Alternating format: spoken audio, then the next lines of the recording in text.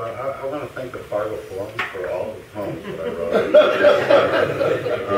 I do read the newspaper. I think that in terms of poetry and terror, the new confessional poetry is such that how do we speak to what we've internalized? It's a different kind of poetry of witness that I'm thinking about here. Okay, so I'll read this and then Al will come up and talk. I will also have a visual aid to this poem. They will be these scare quotes. I think it's interesting that we call them scare quotes. Object trajectory, this poem is called. I am thinking about how many tons of metal and gallons of petrol it takes to take a person across town, versus how many miles a person must walk across a desert before she can be said to be safe. I am thinking about how many places said person might drive or walk or bike to, versus how all the other species go where they go to, and whether they go by crawling, slithering, or flying, or otherwise.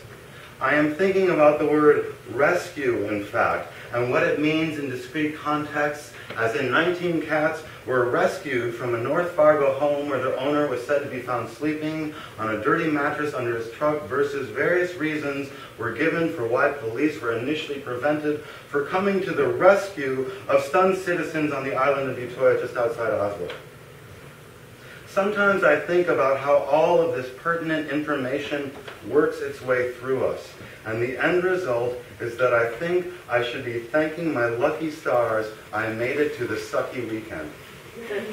I can think about the dog trainer in Kentucky wanting to adopt 2 of the rescued cats and the relative cost of taking said cats across the Midwest versus, say, adopting an African child, or fixing said kid's cleft palate, or say taking a Somali family across the desert where rescue operations are said to be underway despite being hindered by various so-called insurgent factions. I am thinking about the armed and dangerous world and all the valid arguments against leaving the comfy chair. What's more, my horoscope today is a mere 2-star affair and even says, vanish while you can. I shit you not. I am thinking long and hard about how to take such advice. I think I get what reading between the lines gets you, and yet that's pretty much what I'm about. It's getting dangerous to be thinking too hard, while taking the long view has gone the way of the dinosaurs, more or less. Even 5 years down the road sounds like more hard travel. 5 years down the road sounds like a kind of vanishing while I can, before said dinosaurs come to the rescue.